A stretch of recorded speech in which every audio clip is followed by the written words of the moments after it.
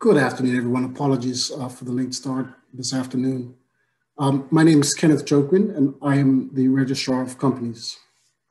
I am here today to introduce the fourth webinar for the Registrar of Companies' new online registry system.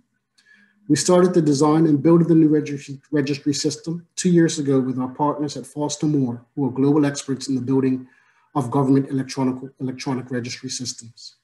To date, we've held 3 webinars covering various aspects of the system.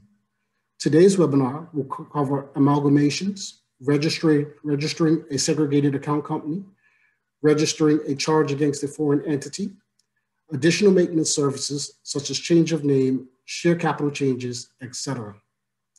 Today's webinar will be led by Mr. George Outerbridge, our Supervisor of Registration, who was instrumental, together with Ms. Maria Budrum, our Assistant Registrar of Registration, in the design and build of the system.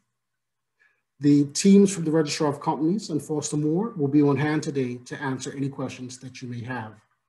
On another note, before we begin, I just want to let everyone know we are conscious of some of the user challenges that are being experienced with the system.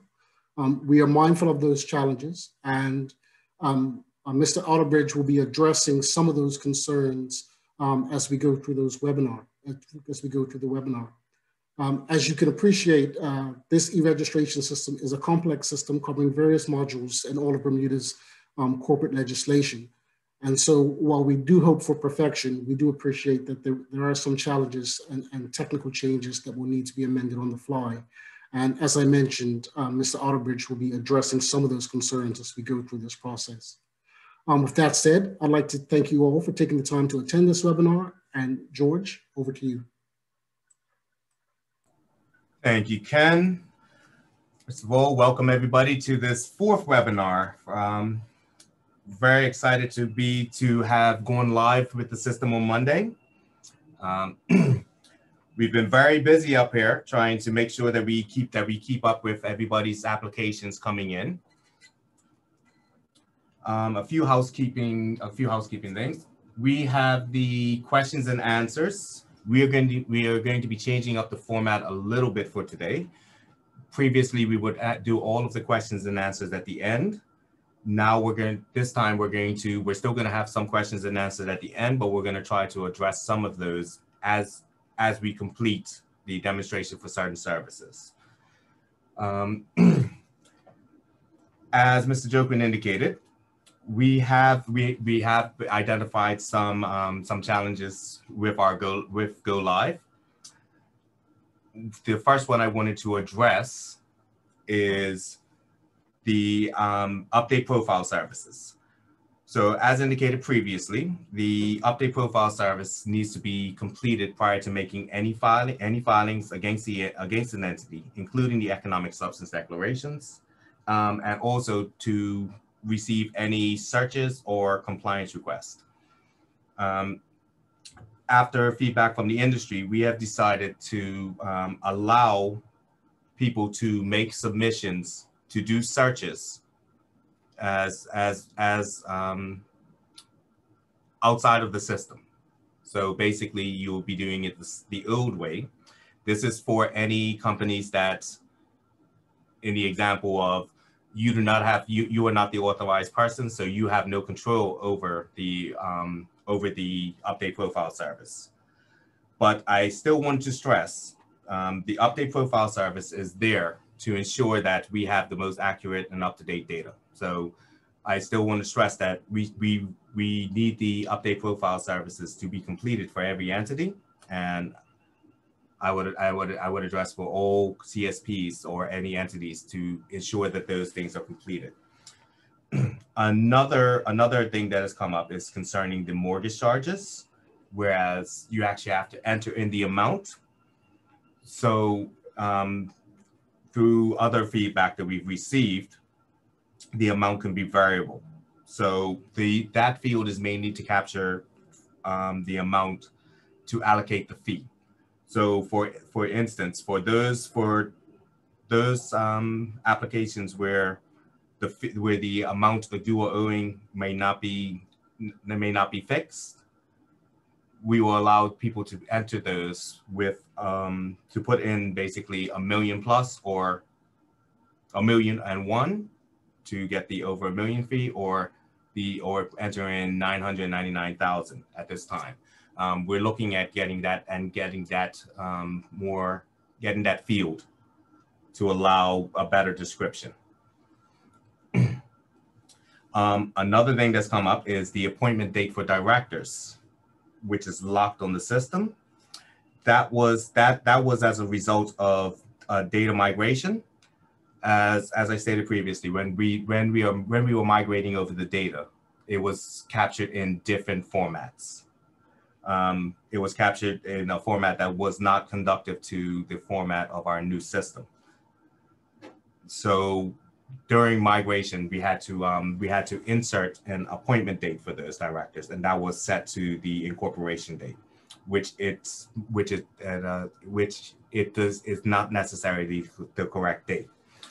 We are currently working with our developers to fix that. And also the concerning companies, registering of companies. The object field is locked to a set amount of characters. So there have been instances where they cannot fit all of the objects into that field.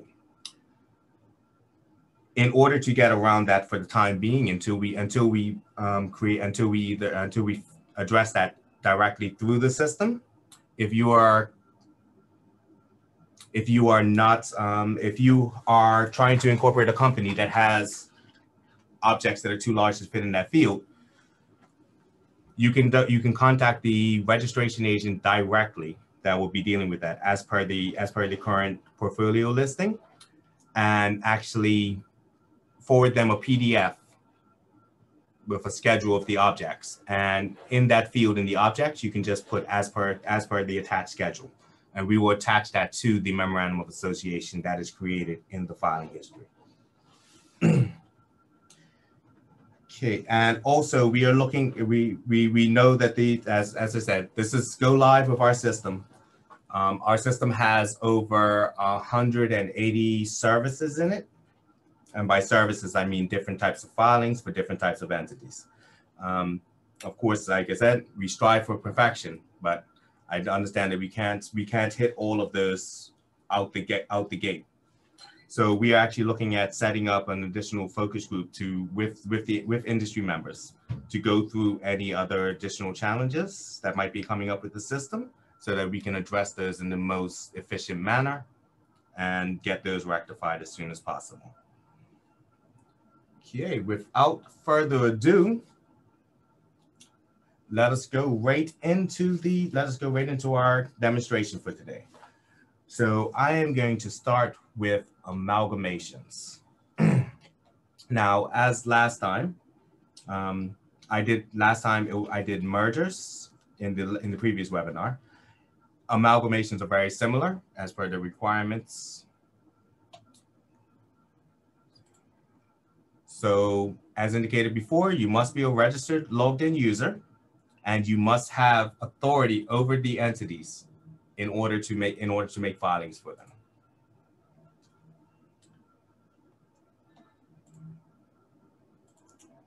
So to locate an entity, you can go under services, search entities.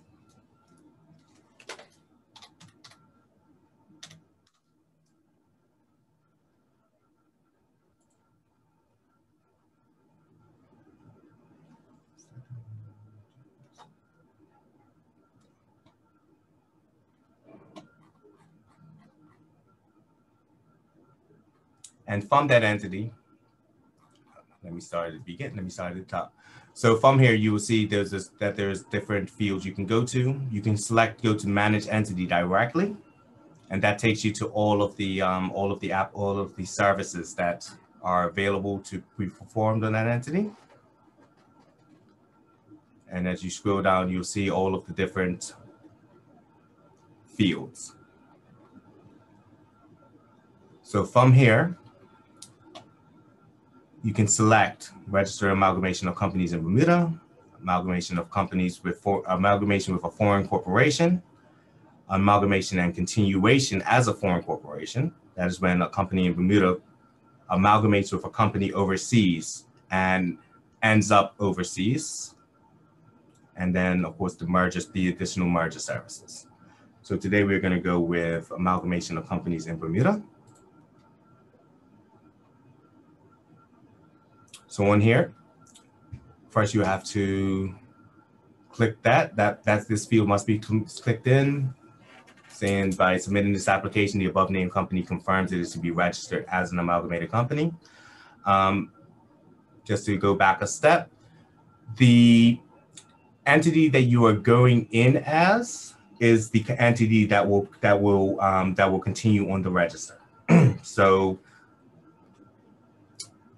if you are that means that the eventual amalgamated company, as the result of this amalgamation, will continue on with this registration number. And you'll select the type of amalgamation, long or short. Last time we did a short form merger, so today I will perform the long-term amalgamation, long form of amalgamation. You would upload all of the required fields.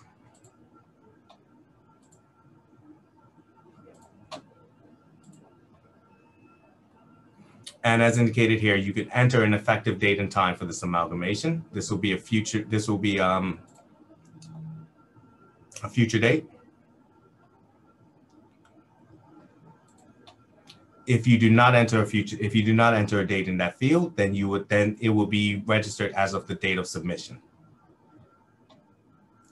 And down here, you would add the other companies involved in the amalgamation.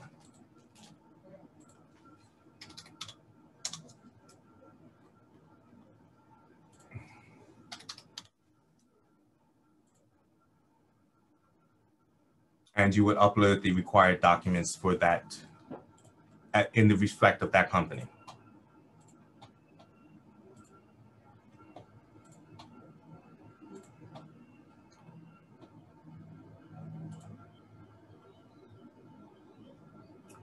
If there are any other, if there's anything else in relation to this amalgamation that you think the registrar of companies should know, you can actually upload additional documents here that will not become part of the filing.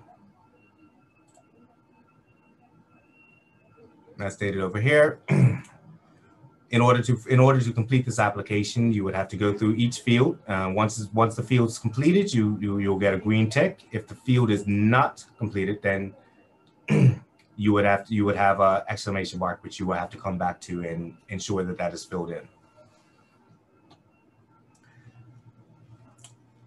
Now, excuse me. As a part of the amalgamation, you can decide whether you want to change the company name.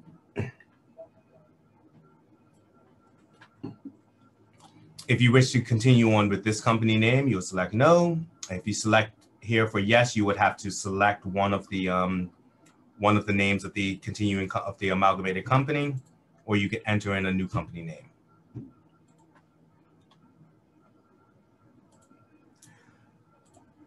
You can put in the business activity category if that has changed. If not, it will continue on as the what was originally put in at the time of registration or at the time of update profile service.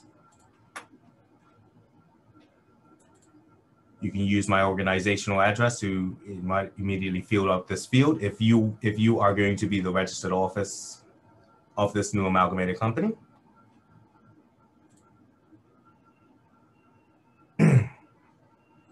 Okay, and in this instance, this is if the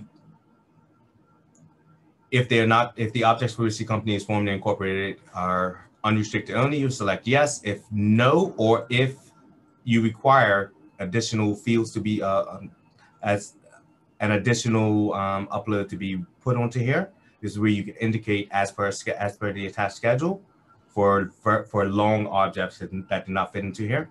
Or additionally, you can just type in the objects here if it fits into the category description.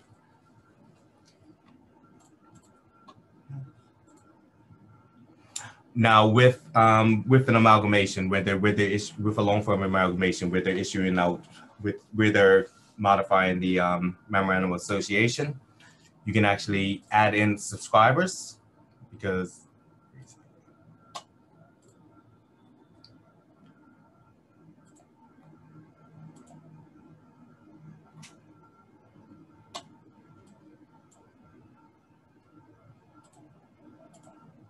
and the number of shares being subscribed to them.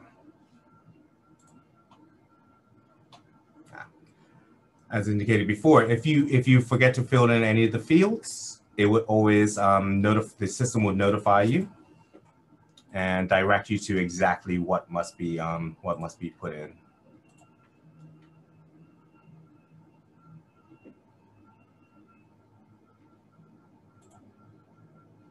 As you see, once you hit save and continue, green tick, it shows that the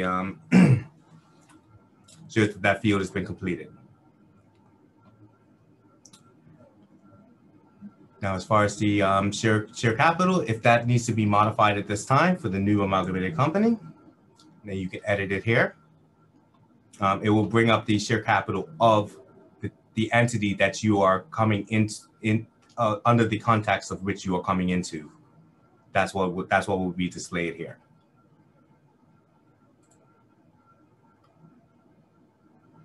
So once you have got down to the last tab, you can actually review all of the items that you've put in. And as long as everything is complete, you can either actually save the application to be submitted at a later time, or you can submit it.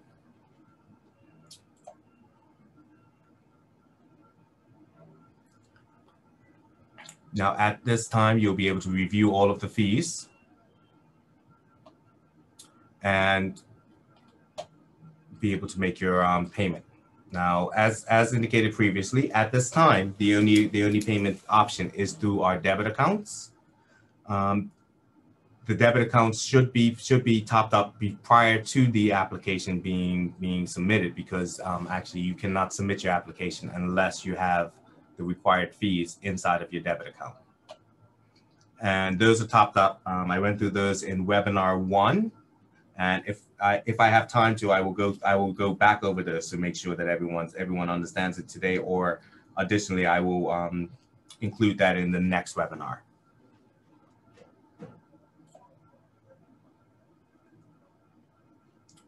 So once you've sent it in for review, an internal member of staff will actually review the application.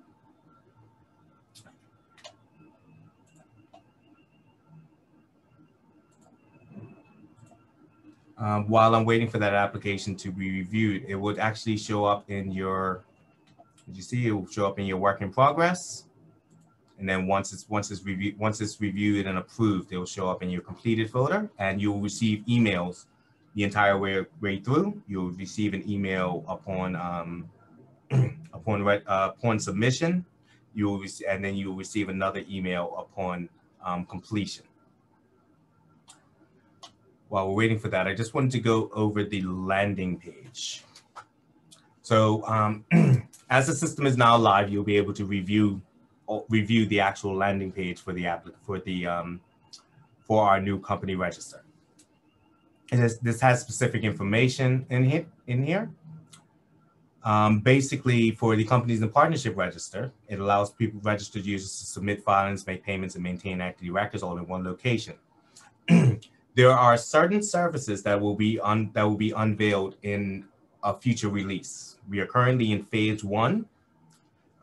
We also have phase 2 and phase 3 coming later on this year, where we'll be releasing further services.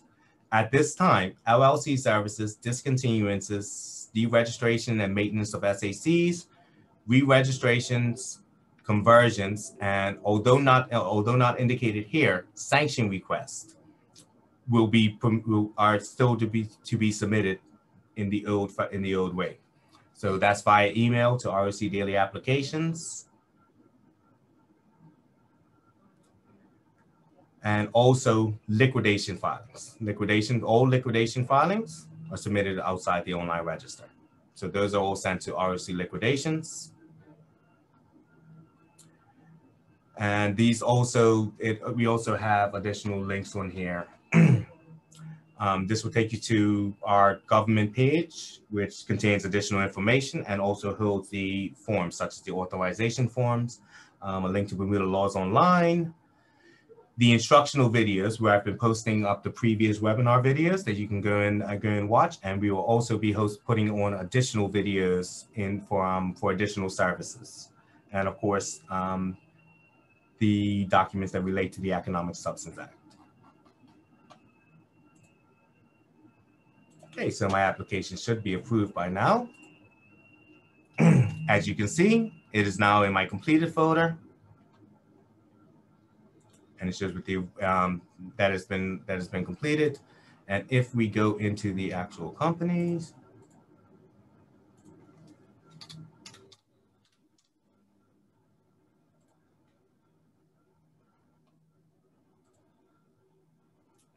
you actually be able to see under the filing history, the actual filing that gets placed against the file.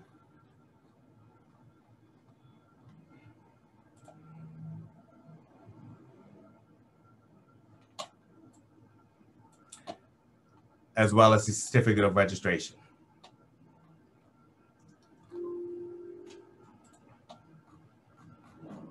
And that would also be sent out to the person that submitted the application.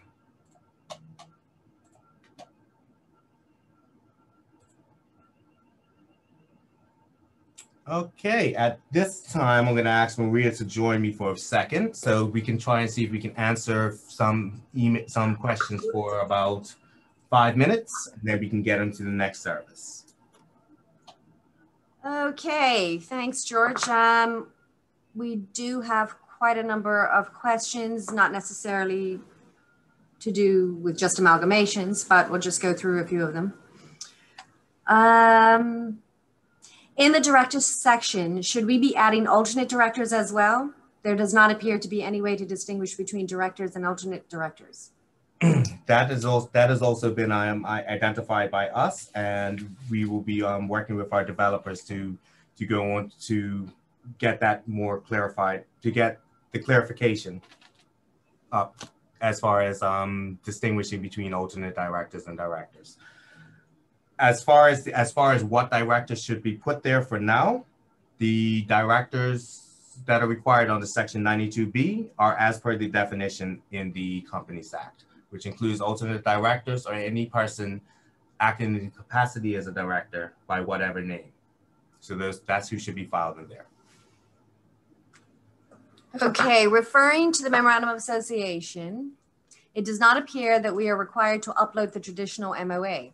What shows on the website when reviewed does not look anything that can be used as a legal document. How do we address this when clients require a copy of the MOA? Okay. Same for Form 13. The Memorandum of Association that's put against the filing history is what the current Memorandum of Association is. You can print it off. It contains all the same information as per the previous Memorandum of Association. The only thing is the way how it's verified. The signatures is verified by electronic means now, and that is done through the authorization form, the second page.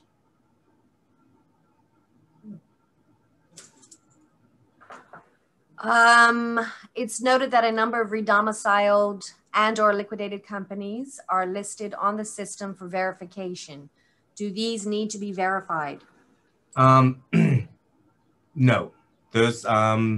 For non-active companies, those ones do not need to be obviously, because nobody's going to be maintaining them. So the update profile service is set up to be able to access filings, to be able to access the ability to make filings. So no, those do not need to be done. And actually, that is a portion of for data migration, where we migrated all of the previous register. I believe all of them were set to the update profile service, but we will work with our developers to ensure that searches can be maintained, that searches can be conducted on this. Okay. Where a company has 2 or more classes of shares, what document specifically is the registrar wishing for us to upload? I.e. resolutions, share register, or something else? You can just upload a document that displays the different levels of the different classes of shares. You do not have to upload any resolutions in that field. The system mentions that you can assign a work in progress to yourself, but this is impossible when uploading initial data. You can only submit and not save for review. Can this be rectified in future updates? Well, the update profile service is a one-time field. So that was not set to be saved and be able to come back later. The goal is that we get this update profile service out of the way during this, like immediately, as soon as possible, and then we don't have to do this service again. This was a one-time filing.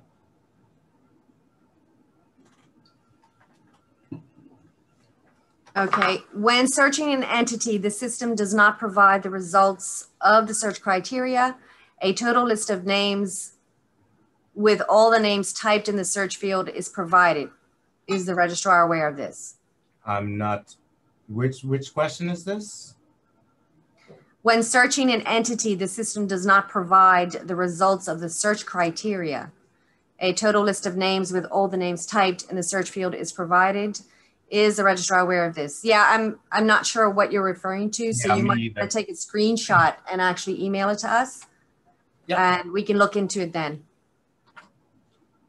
Yeah, that's yeah, we can deal with that afterwards. Let's do one more. I'll take. Yep, we'll do one more question. For an amalgamation, since both entities are amalgamating and continuing as one, which company do you choose as the continuing company? That would be up to the applicant. Previously, what they would do is, because of course we've always continued on that amalgamating company from the context of one entity.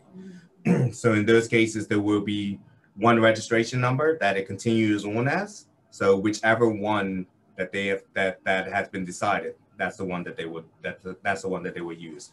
It's the same process as how we have been doing them manually. Okay, so let's just do you want to do one more and then you can yeah, let's just do one more. Okay. Note that the above is different from a merger. Yep. Meaning the amalgamation, where there is one which survives. So yes, so that's clear. Yeah. Okay. All righty. So next we are going to go into registering as a SAC company. As always, like I said, the system is designed to be very intuitive. That's why we have the options that are available lead you into where you need to go, and everything is done from the context of the entity.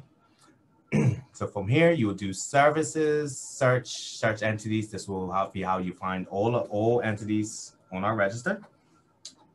And that was just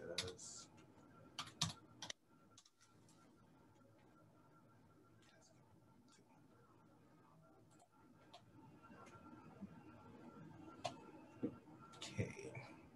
Here, manage entity. And under maintain entity, there are many different options that you can select. We're going to go for apply for registration to operate segregated accounts. So from here, you have certain information laid out already. This information cannot be changed this time. You'll select that field that directors of companies have read the provisions of Section 16 of the Segregated Account Companies Act 2000. You would have to fill in the field for the provisions made to account for segregated account.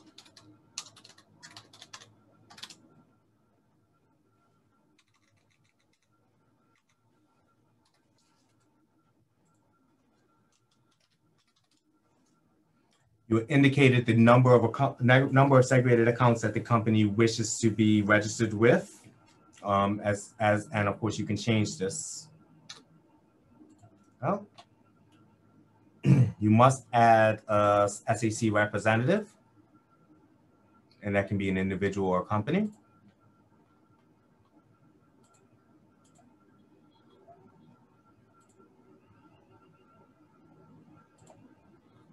And if it's an individual, you have to upload the CV of that individual.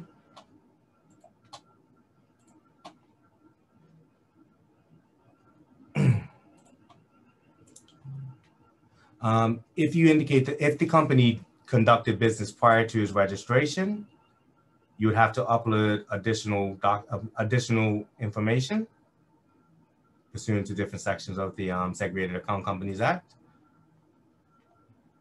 If sections 26 direction is applicable, you'll be able to upload those here. And any other documents that you think that will be pertinent to this application for the consideration of the registrar. As indicated previously, you can either save for later or submit it at that time.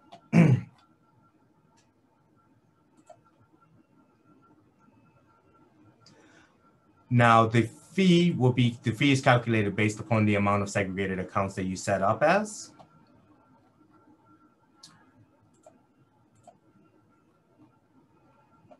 Put it out to your account. Hit continue, and that application then gets sent to the registrar of companies for review. As you know, with segregated accounts currently, they also require BMAs. No objection for regulated entities, as well as the minister's consent. So that would all be processed outside of the system, and then once we have received all of the documentation that we need, that all of the outside approvals that will be approved on the system.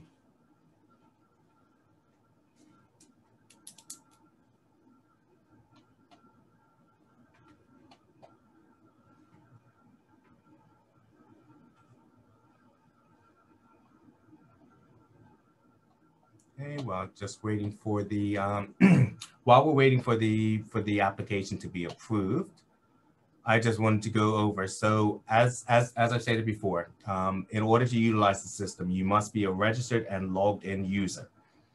Now, we've had some questions concerning about users as far as where they gain authority over the entity. So as you can see, I am currently registered. I am currently logged in under my user account that is linked to this organization.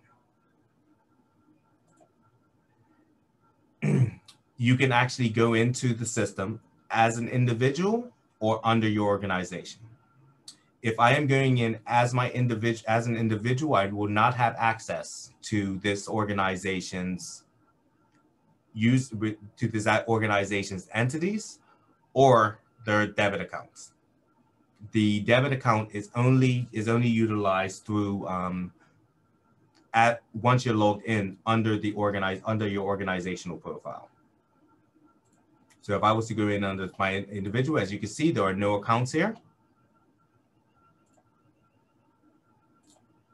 But if I am but you can get your own separate accounts for your own individual users, and that'll be done through the same way.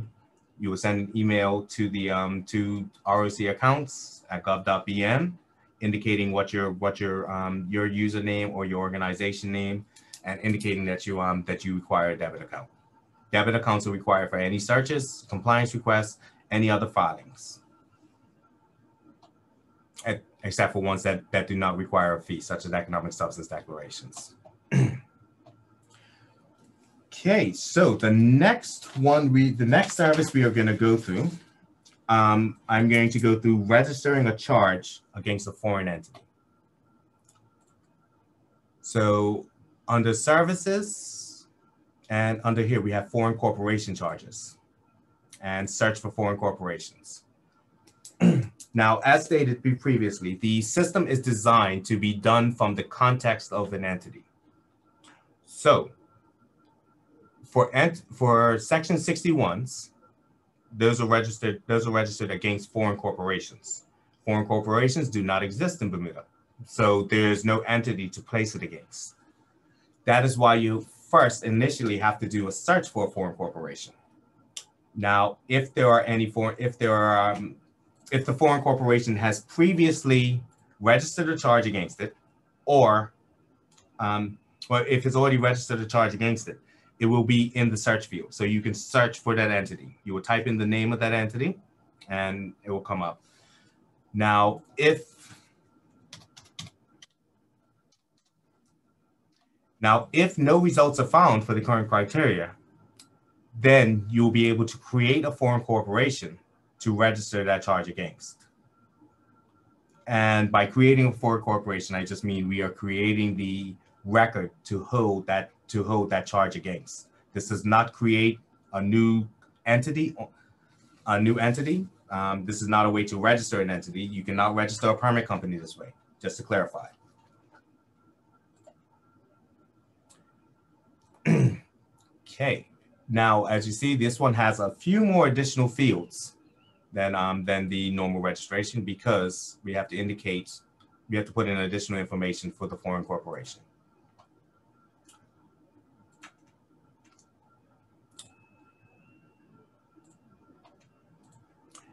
Now, the foreign corporation does not apply by the normal registrar companies name conventions, because of course, if the company can be for instance, the suffix for foreign corporations can be different in other jurisdictions.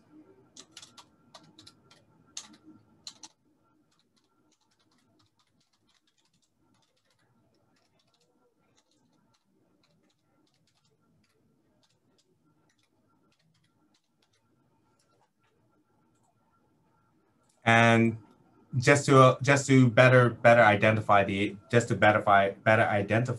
foreign corporation in the foreign jurisdiction, you can enter in the registration number in that foreign jurisdiction, and that is optional. Now, other than that, we you can indicate whether who you are filing the charge on behalf of, and also is there a related Bermudian entity. In that case, you would select it, and you would actually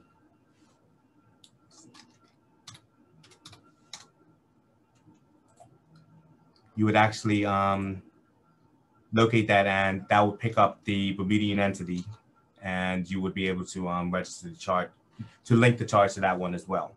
Now, that does not place it against that entity. It is still placed against the foreign corporation. After entering the date of the instrument, and upload the instrument. And here it says the original instrument. We'll be changing that. We will still accept the previous certified copies as we have in the past. The currency, that is the currency for the charge. I should put that for Canadian, right? This is in Canada. And the amount due owing. As I indicated previously at the beginning, if it is over $1 million, you can put in $1,000,001. Enough zeros? Yeah. And then add the person, the mortgagees or persons entitled to the charge. You can put in an individual or other. That would be, you could add in your organization or another bank.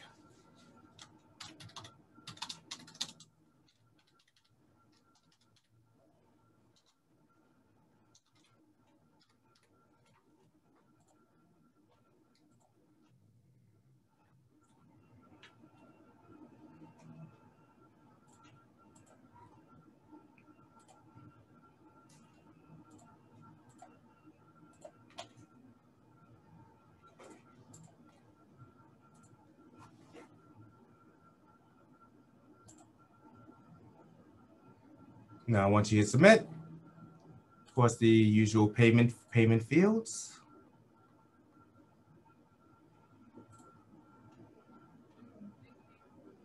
And the application has been submitted.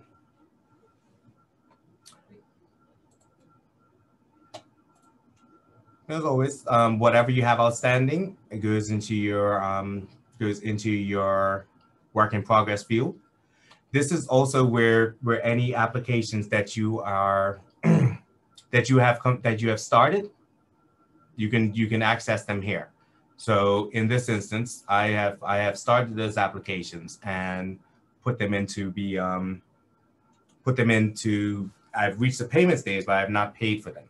So I can also go back. I can go back at this stage and finalize the application, or I can discard it. Now,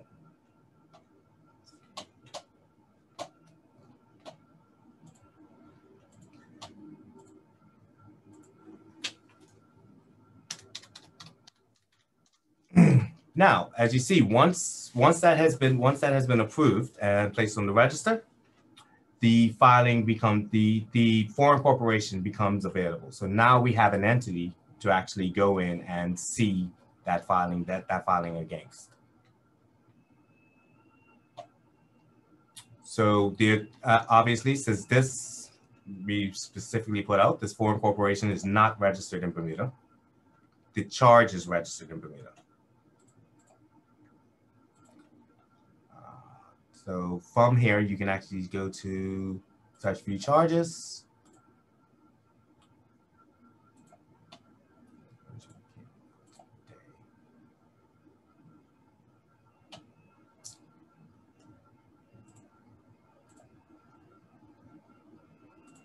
Okay, that search came up, but I'll look into that one.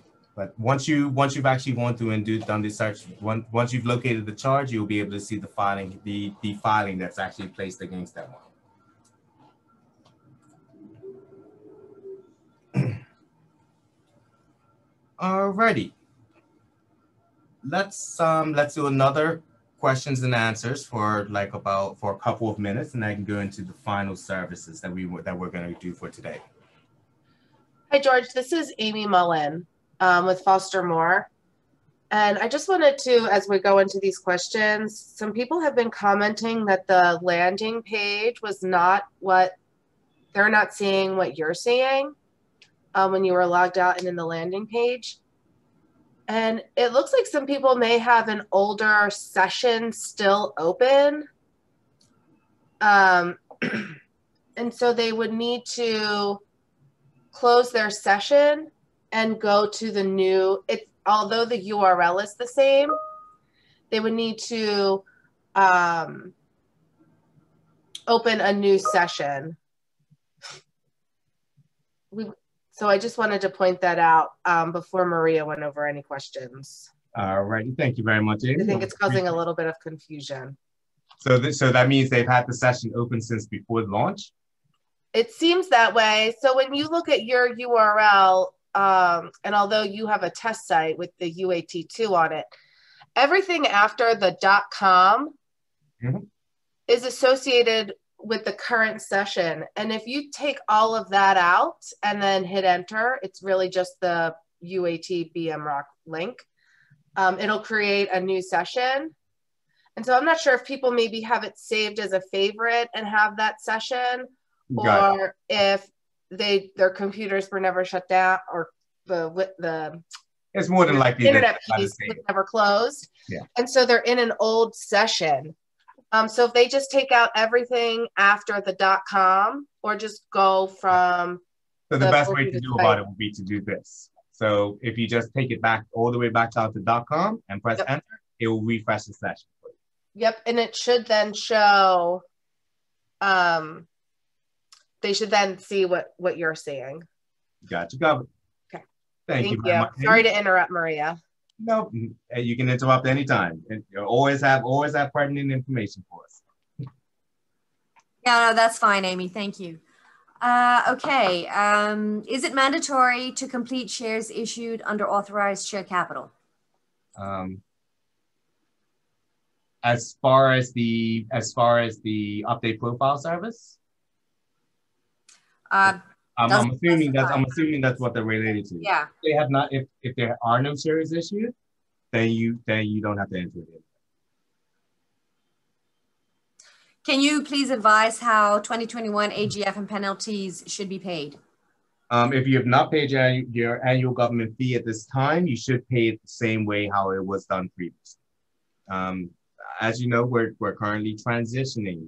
We're in our transition period. The new system is not designed to have outstanding fees against it.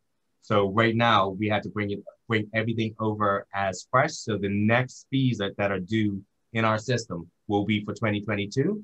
But for any outstanding ones, we still have access to our old system where we'll be cleaning up those records. So basically the 2021 annual government fees are the last things that were, last fees that were reported in our old system. So those ones will still be processed the same way. You'll send your declaration to ROC declarations, and you will send the spreadsheet with the payment, with the wire payment information to rocaccounts@gov.bn. Okay, we've received a request to see if you can show an example of a Section 61 entity already with a previous charge.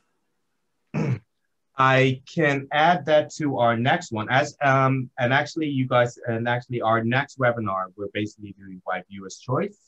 And whatever other applications that we can get to. So I can actually add that one to our next webinar. Okay.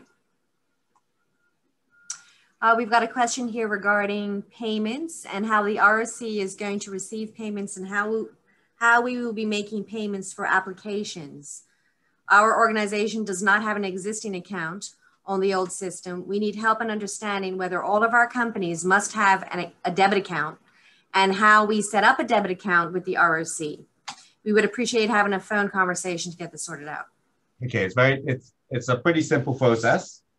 Once you have registered your organization, you will send an email to ROC accounts with that organization name, indicating with the subject line, debit account required, and the organization name in the subject line.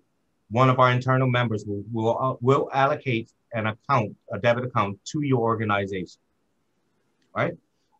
Every entity does not need a debit account. And actually you cannot set up a debit account against registered entities. You can only set up debit accounts against users or organizations. Now, if you have set up your organization and you have multiple users under that organization, like I told you, as you see, this is my organization and I have added all of these people to my organization. Now, each one of these people can go in under my organization and make filings. They will all utilize the organization's debit account.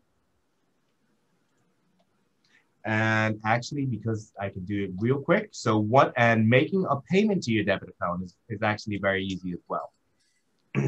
So you would first of all do a wire payment.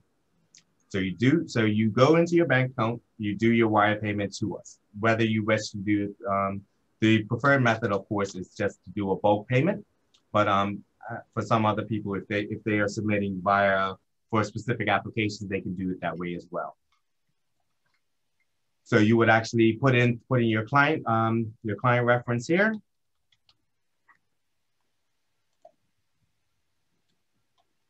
Now under here, you actually have an additional options, electronic funds transfer. This is just how you would notify us that this has been done, that you have sent the wire already. And the issue date.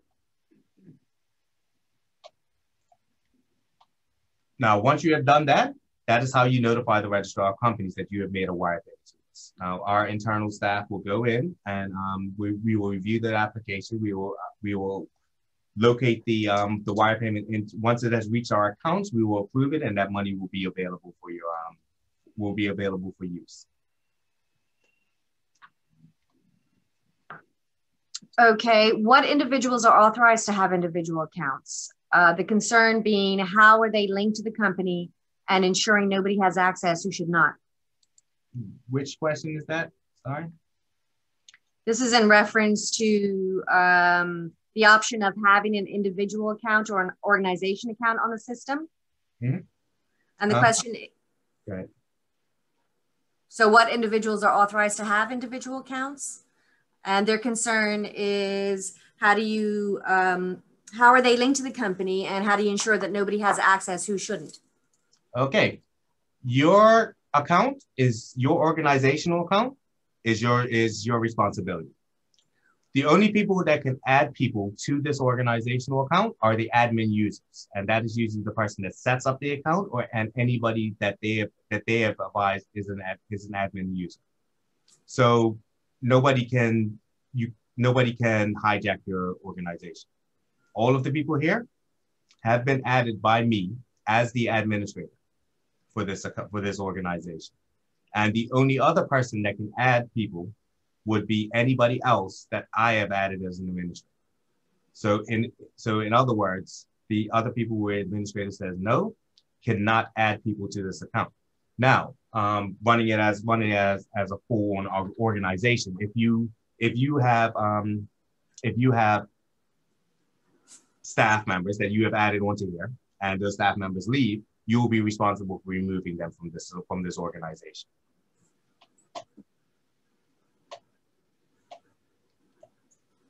Alrighty. Okay. I'm just looking at the time. Let's get into additional services. I believe someone was one of the ones that we had requested previously was the satisfaction of a charge. So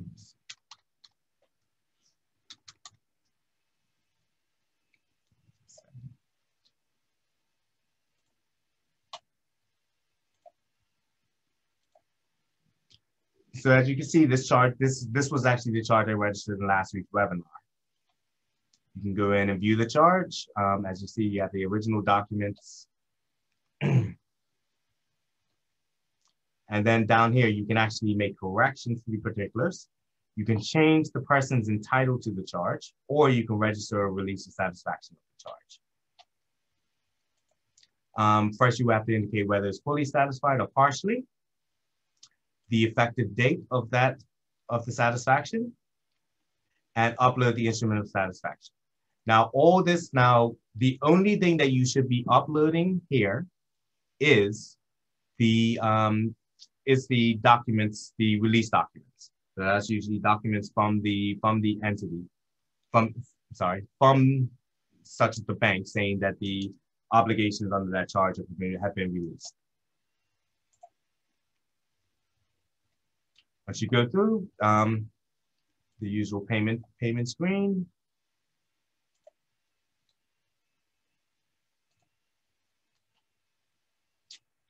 and as usual, it goes into your review status. And then once it is completed, it will go into the completed folder. While we're waiting for that, do you want to go and do another question real quick, Maria? While we're waiting for that application to be approved. Sure, no problem. Can an amalgamation filing be backdated on the system? I believe it can. I just have to check I have to double check the specs on that one. Once the ROC validates a company, how long does it take to be accessible to request searches, etc.? I'm assuming that means once we have approved the update profile service. I'm assuming that, yes. Becomes available immediately.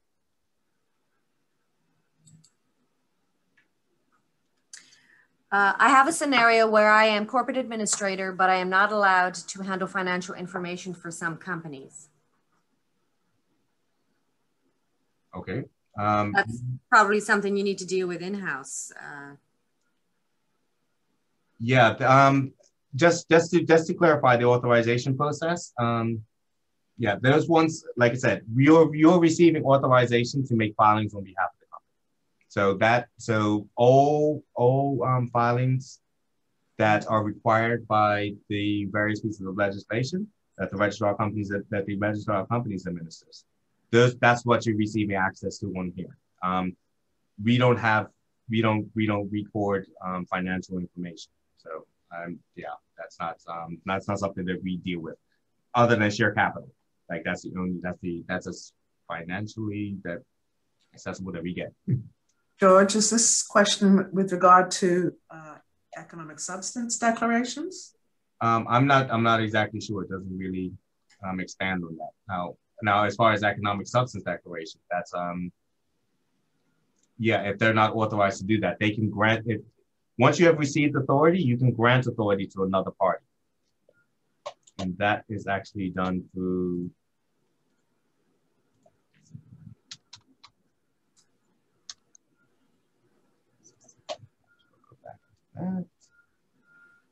from here. So for this company, I have authorizations to make filings on its behalf, on the entity's behalf. I can grant authority to another party that is also authorized, for instance, to make economic substance declarations. Okay, let's just go. Now that application, I sent it into the Registrar of Companies, they reviewed it, and now we go in. As you see, if you just do a search for all charges, it's not going to come up. You have to tick this one to include completely satisfied. And now it shows you that the charge status is fully satisfied.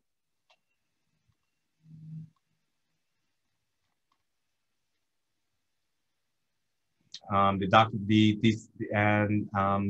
shows you what the registration date is and what the release date is. Okay, so that's the majority of our applications. Let's see. I will go through one more today. I'm going to do a change of name.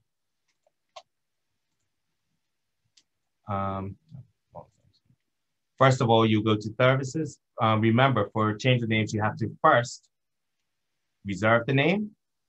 You select whether it's be reserved for a new entity, change the name of an existing entity, or change the name and conversion of entity type. Now, if you have to do a change the name of an existing entity, you have to select the field here.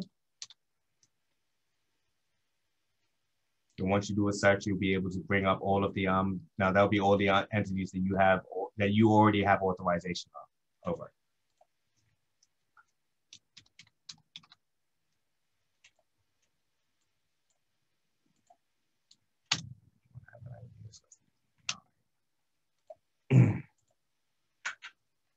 Validate name.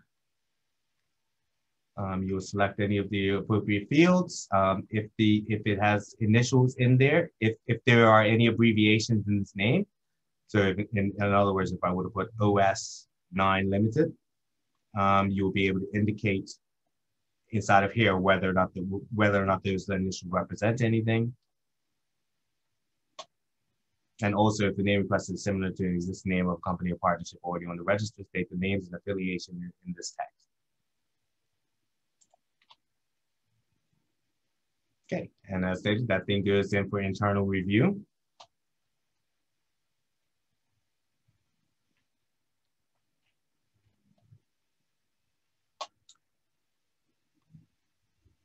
Now, the landing page I showed you in the first place was the informational page before you were actually logged in, a registered logged in user. This is the welcome page that you have once you are logged in.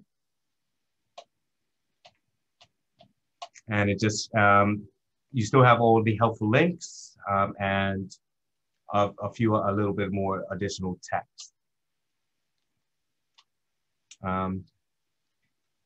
Okay, so now my name's been approved.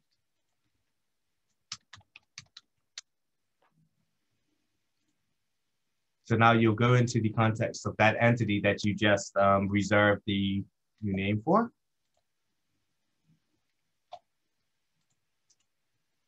Now, as you see, the name that you reserved in the context of this entity is the one that's available for this one. You can indicate here if the entity has a secondary name. If so, you would have to put the secondary name in here in that foreign language. Upload the certificate of translation. You would also have to upload the certified copy of the resolution showing that change of name. And for this part, you can actually enter in an effective date and time for the change of name. This is if you need that change of name to take effect at a certain date and time. And that one is only a future date. You cannot backdate that. If you do not enter an effective date or time, then that will be effective as of the date of submission. Okay, once you go through, you pay the fee.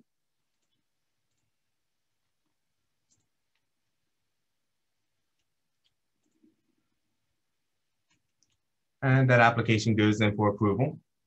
And once it has been reviewed and approved, then you will also receive, you'll receive a email notification as well as the certificate, and the filing will be placed against the company file.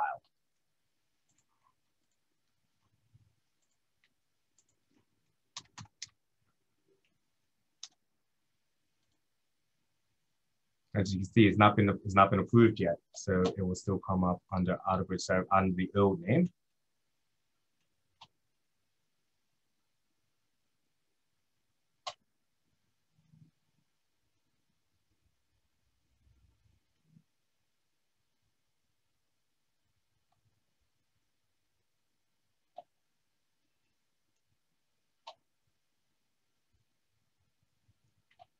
Like I said, just waiting for that one to be approved. You want to go through a quick question while we're waiting for you? Sure. I've actually got a couple of economic substance questions here. I'm not sure if Anne could probably answer these. The first one is, if an organization wants to allow an external party to file an economic substance declaration, do they need to add them as authorized agent or authorized organization agent? What is the difference? I believe you would. I believe it'd be an authorized agent. An authorized organization agent is somebody who belongs to the CSP. Am I correct, George? Yes, that would be correct. So the organization, yeah, is somebody from that the organization. If you want to add somebody who's not in that organization, they would be an authorized agent, not an authorized organization agent. Well, you can, because you can, as an organization that has authority over an entity, I can actually give that grant authority to an additional organization or an additional part or a person. You know what I mean? So that's the difference between those two. Okay, so it's up to you really how you'd like to name. Exactly. It's up to the entity how they wish to maintain the records, who they wish to make filings. That is entirely up to the entity. Yeah.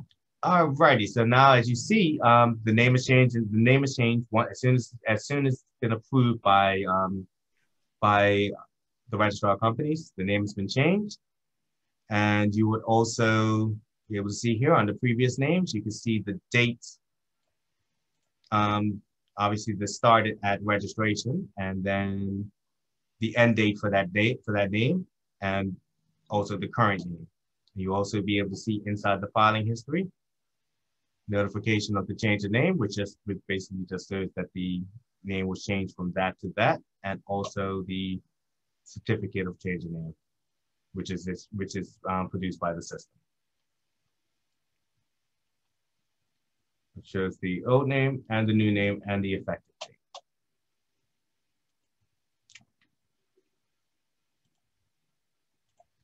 Okay, with that, that's all.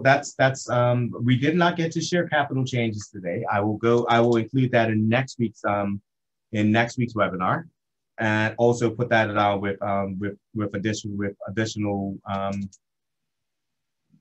additional requests that we've been receiving, such as that existing Section 61s, how that's used, and any other pertinent matters that come up in between now and then. With that, let us see if we can just get to finalize the last bit of questions. We can. I think we have about 5 minutes left in this one. Okay, let me see. Is there a fee for a change of name? Yes. Yes. There is, just like there was previously, there is now. Yep, there was $190 that I went through and paid the fee when I might have been getting a little bit too quick on there. As you see, the system's designed for you to breeze through it once it's all done. So I went through and paid the fee through my account for that change of name just now, which was $190. Can you activate a feature to upload memos of association for objects instead of free text, as there are limited characters? I think I covered that before, but just like I said, that is one of the things that has already been identified. We are working with our developers to get that feature added. But as with a live system, we cannot make immediate changes to the system. So what we are doing currently is, if the objects do not fit into that field, you would type in there as per attached schedule or as per schedule, and you can coordinate with the registration agent as per the portfolio listing currently, and you can actually send the schedule with the objects on it in a PDF to that registration agent, and then we will attach it once the application has been approved. We will be able to go in and actually attach it to the memorandum of association file. So it all shows up as one document. For companies incorporated prior to the new system, can you tell me how to order a tax assurance certificate on the new system? Tax assurance, I can actually cover those ones in the next webinar. But I believe I've had that question out. If you need to order one before that, you can just send me an email, ggouterbridge@gov.bm. I have to it slipped the top of my head right now how to do that, but I can walk you through it. And when will this webinar be posted or uploaded? I'm sorry. As soon as I get a minute to edit it and clean it up and put it online. I'm trying to actually get it done tonight so that this information is available for everybody. But that all depends on how many emails I get in relation to it. But of course, I want to keep everybody happy and get as many good questions asked. But it will be posted. It will be posted up soon. I say the link is actually down here. Instructional videos. You can check back on that, and also you can. It's a YouTube page, so you can actually subscribe and you can indicate that you wish to receive updates with that. And then as soon as it's posted up, you'll receive an update notifying you that is ready for viewing. Okay, we've got 1 minute left. I will read the very last question and then we'll close out the seminar. It's an economic substance filing question. An economic substance filing was submitted previously by CSP for an entity. Can a new CSP for that same entity be able to see what was submitted by the former CSP? Will the new existing CSP be able to submit a new substance filing? If you are a new CSP authorized for that entity, yes, once you've been authorized, you will be able to see whatever is in the past, has been filed in the past for that entity. What was the second part of the question? That can you file a new CSP once you can't change an existing declaration, but you can file the one for 2020. I think they were asking if the new CSP can file a declaration. As long as you currently have authority over that entity, authority to make filings on behalf of that entity, then you can make those filings. That's Okay, and that's time. It's 2:15, so we'll wrap it up here. Just to remind everybody, like George says, we have our last seminar is next week, Wednesday. And if you have any specific applications that you'd like to review, go over, whatever, we're leaving it open to, whatever requests that you have. So we'll just take the most requested sort of applications and build the webinar around that. your requests. So thank you again for joining us. And Maria, just let me just add one thing before closing up. And thank you, you and George. I just want you just to be aware that, I mean, as we go through this process of implementation, we understand no implementation is smooth or perfect. And so if there's constructive feedback that you would like to give to the registrar, we are quite receptive to having that information. I mean, ultimately, our objective is to get a system that works obviously well for us, but for you as well, but is also a boon to Bermuda as a jurisdiction. So we're quite keen and open and receptive to receiving any constructive criticism or feedback that you may have. And again, George and Maria, thank you for doing another excellent webinar. Cheers. No problem. Thank you. Thank you, everybody. Enjoy the rest of your day.